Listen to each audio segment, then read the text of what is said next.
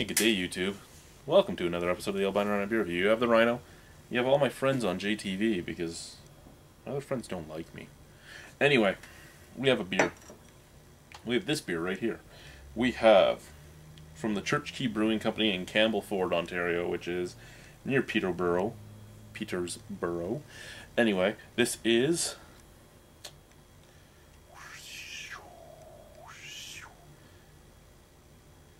the Church Key Brewing Company's West Coast Pale Ale. So, a West Coast Pale Ale, normally a Pale Ale I kind of like and I'm somewhat scared of at the same time. I mean, there's a lot of West Coast IPAs or APAs that are too hoppy for me personally and aren't balanced very well. And there are some delectable, delicious, supremely amazing ones out there. Yeah, 5% alcohol by volume. Comes in a 6-pack. Had a little bit of smoke.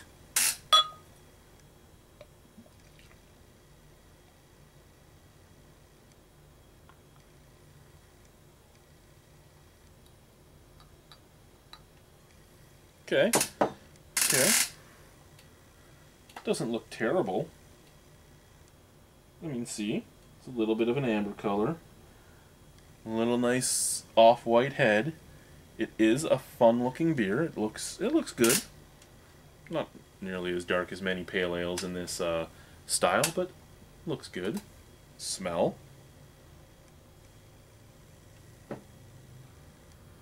And it smells like a Molson Export with a little bit of hops in it. A little bit of citrus fruit hop on the hops. I wouldn't say it's a Citra hop, I wouldn't say it's a Summit hop, I wouldn't say it's a Nelson Sauvin, I wouldn't say it's a Northern Gem, I wouldn't say it's any of them. I don't know what it is, but there's a little bit of citrus. I wouldn't say it's Sriracha Ace either, because, I mean, why would we pay that much money on it? But, and a little bit of wood. So, yeah. You know what? Here's the thing, okay? The Alexander Keith's one-hop beers smell hoppier than this does. Just to put it into perspective. The Alexander Keith's one-hops smell hoppier than this. But maybe it's refreshing. Maybe it's a pub IPA for the average drinker. Let's try it. Cheers. Cheers to you guys. I don't want to drink alone. It's my first beer since we've been online, so yippee.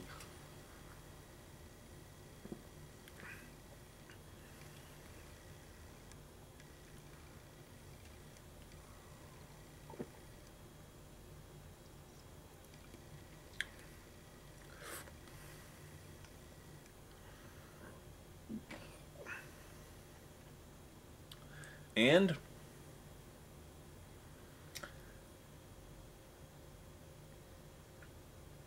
I would rather drink the Alexander Keith's one-hop beers, the Cascade or the Hallerteuer. This basically tastes like the Hallerteuer, but a little bit of a citrus fruit taste to it instead of just that weird delved-down spiciness that you get from that noble hop. But that's really what this tastes like. Just one of the one-hop beers. A little bit more resiny on the throat, but there's nothing to it. If you're going to make a West Coast IPA, make it a West Coast IPA. If you're not going to make a West Coast IPA, just call it an IPA. You know what? Just make an IPA. This would be a great pub beer. I can't take that away from it. It would be a great pub beer.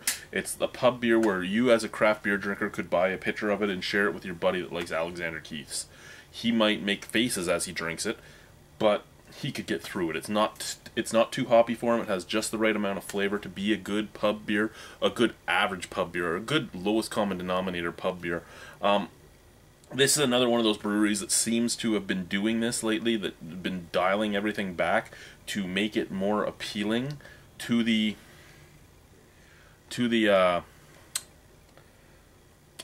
drinking audience, to the masses, and I can't take that away from them. I mean, I can't say that they did a bad job, because if that's what they were going for, they hit the nail on the head, but it's not something I can get behind, really. Hops and Robbers from Double Trouble, the Hops and Robbers IPA, you went into that knowing what you were getting. You went into that knowing you were finding a craft brewery that was trying to get into the big beer market. Big Mouth from Hop City, same thing. You went into that knowing that you were getting a pale ale that was meant to make it into bars.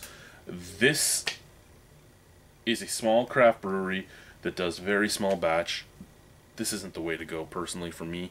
I will give it a 6 out of 10 because I could drink it at a bar and something like that if somebody bought it for me. But other than that, I'll never pay money for it again. And I'm really kind of just disappointed with it. No balls. No balls at all. That's basically what it is, a no balls beer. So this was Church Key's West Coast Pale Ale. Yippee.